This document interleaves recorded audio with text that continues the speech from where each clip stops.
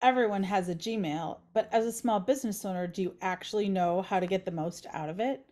I know the young kids use Gmail, but so do the entrepreneurs, solopreneurs, and even large companies. In this video, I'm going to tell you the top 5 ways to use Gmail like a boss. Since you're the boss of your own company, you really should know all of these quick tips to make your work more efficient and profitable. And if you stick around to the end, there's actually an extra bonus tip too. Hello, I'm Amy Novick, a professional organizer, Google certified trainer, and productivity specialist. I empower business owners with Google solutions.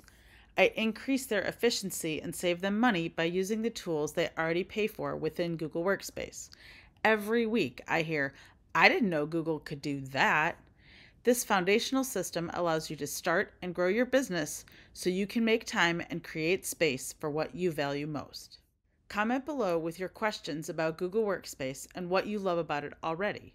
Hit that subscribe button to get notified about more Google tips in the future and help us get to our first 1,000 subscribers. Before we get started, I want to make sure you get some time-saving tips immediately, so be sure to click the link below to get time-saving hacks for small business owners.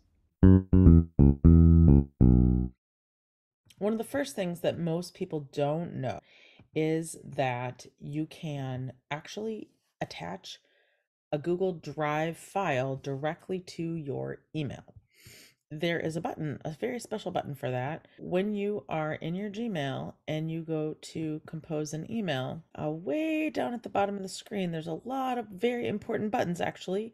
And this one, the triangle that looks like Google Drive, means that you can then insert a file from your Google Drive and you can just pull. You can search just like normal. And I can go ahead and attach a file directly to my email from my drive, which is that lovely little button down there.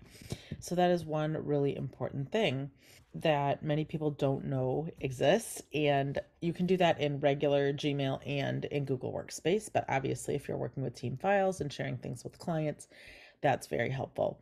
If the person you're sending it to does not have permissions for that document yet or file, the Google will let you know and will ask you if you'd like to share it anyway and with which permission levels. So it is all integrated. Another thing is that we have Gmail categories. So categories are not the same as labels. Labels are more like the folders that you're used to in another email program, but categories are more like person-to-person emails, otherwise known as primary, versus promotional materials are more like all the junk mail that you get. And those, you can actually have them sectioned out in a different tab at the top. And that means that you don't have to read those in your primary inbox. Also, of course, there's the app for your phone, which with that, you get a lot of the same features as your Gmail here. It functions like that, it feels like that. If you have multiple Gmail addresses in that app, you can actually switch between accounts very easily.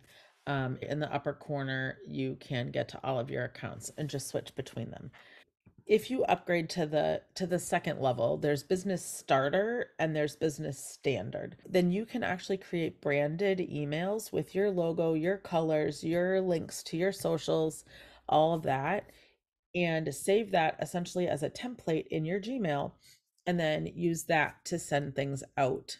Behind the scenes is another app that's working called Contacts. And when you email somebody back and forth, that email generally gets added to your contact list in contacts.